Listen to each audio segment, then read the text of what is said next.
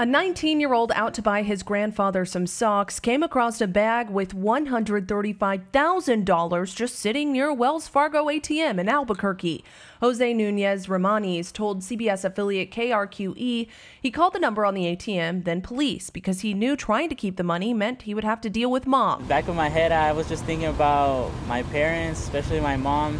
What would she would do if I came home with the money, and what she would do with her chancla to hit me. It turns out the Wells Fargo subcontractor whose job it is to fill the ATM left the cash there by accident. The mayor and police chief recognized Nunez for doing the right thing when no one was looking and invited him to apply as a public safety officer while still in school. Nunez also got a $500 check from New Mexico energy provider PNM, a gift card, and $500 cash from a local restaurant, University of New Mexico Lobos football season tickets, and a signed football from former Bears linebacker Brian Urlacher. Nunez told the New York Times he's wanted to be a crime scene investigator or a detective ever since he was a kid.